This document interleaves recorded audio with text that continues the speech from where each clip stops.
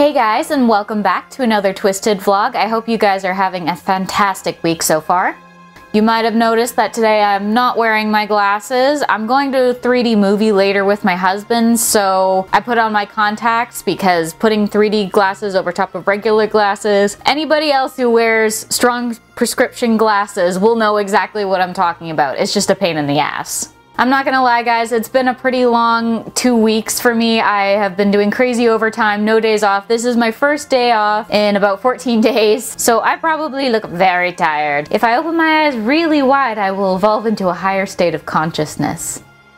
I didn't get the chance to go out and see any new movies this week, though I have a list of to-watch movies that I'm going to be getting through now that I've actually got the time. So for this week's vlog, I thought I would go through my stack of older comic books that I've read, and I'm going to recommend to you some of my favorites that I've collected so far. I've picked 3 comic series out of my collection, and the first of them that I'm going to show you is a series called Colder. Colder is a comic series following the life and times of Declan Thomas.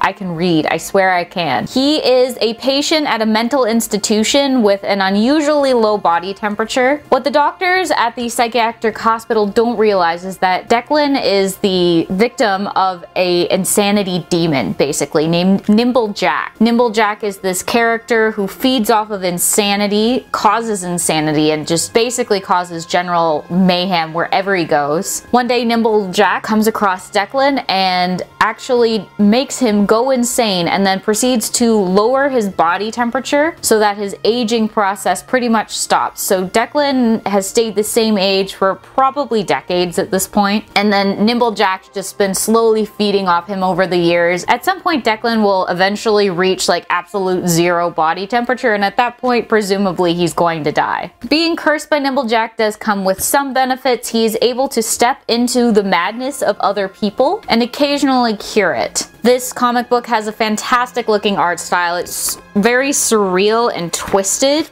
in how it's done. The insanity scenes look amazing. They're just something out of, it's all nightmare fuel basically. Like the minute he touches people and he steps into like whatever the heck is in their brain that Nimble Jack is making them see. It's all really well done. I really enjoyed the art style of this series in particular. Oh, there we go. There's another really good one there. I realized too that this comic series reminds me a lot of Spread, or Spread reminds me a lot of this comic series. It's got those massive shape-shifting amalgamous monsters. So yeah, if you like psychological horror, Colder is one to pick up. This has a couple trades at this point. There's Colder and then there's Bad Seed. So there's a bit here to read if you decide to pick it up. This is definitely one I recommend to people. I've been reading this for a while, so yeah, Colder. Go pick this up at your local comic book store. This next comic series I'm going to recommend, I will start with a disclaimer. It is not for the faint of heart. It is very off the walls, overly graphic and violent. Like, think of the most awful graphic violence you can think of, and you'll probably find it in this comic book. It's called Crossed. This comic started off as a web series before it was eventually picked up and published. This is about a world in which some type of infection has been spreading throughout the human race. It is characterized by the cross-shaped rash that appears on people's faces, and it basically causes people to become homicidal maniacs. They lose all inhibitions, all their filters are gone. The most evil things that pop into their mind, they just do. No rhyme or reason, they just do. They will kill, they will rape, they will murder, they go full ham. This is like off the walls, crazy insanity, post-apocalyptic. Zombies, if they were on steroids and were still smart enough to drive and wield guns and set traps, like way scarier than zombies, guys. Like, this is way worse. If you become crossed and you start getting this rash, you do retain quite a bit of your formal intelligence, and you still retain a lot of your formal skills skills, which makes these infected way more dangerous than any zombie. I read at some point in this book that what the government ended up having to do was gathering up all of the nuclear scientists and anybody who had access to nuclear weapons, nuclear power plants. They gathered them together, had them dismantle all of the power plants and the weapons, and then executed them all. Because they couldn't risk if those people eventually became infected and then went and got all of these things working again and then blew everything to hell. They feel no pain, they feel no remorse, they will kill you, and in fact they will probably do things that will make you wish you were dead before they actually get around to killing you. If this was a movie, I would rate this a very hard R, so again, I'm recommending this, but it is not for the faint of heart. If you do not like graphic violence, do not read this.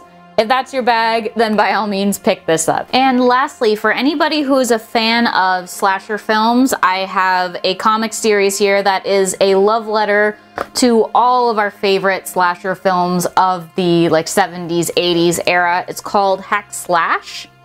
I've got the omnibus here. There's, I think, 5 omnibus that you can pick up. Hack Slash follows Cassie Hack and her partner in crime, Vlad. They are 2 hunters of slasher villains. They travel around the country and they track down and eliminate what they call slashers, who are basically supernatural monsters who prey mainly on teenagers. So you can kind of see where this is going. Basically, anybody like Freddy, Jason. I think that Chucky actually makes a cameo appearance in a special issue of this in one of these books. I've got to find it again, but it's hilarious. Slashers are normally criminals or serial killers that have come back from the grave in some supernatural form and begin preying on people. The reason why Cassie Hack goes after these slashers is that her mother was actually a slasher known as the Lunch Lady. In life, she would kill high school students who picked on her daughter, and then when she died, she came back and she continued to prey on teenagers who had picked on Cassie. So that is how Cassie got started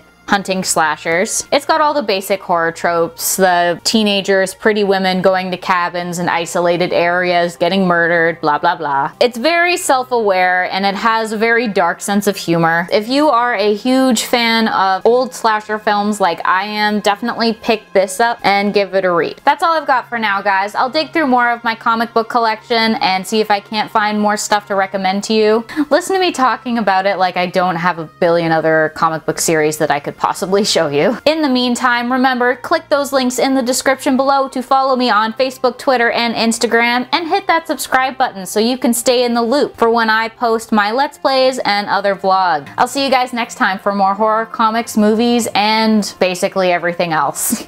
See you guys.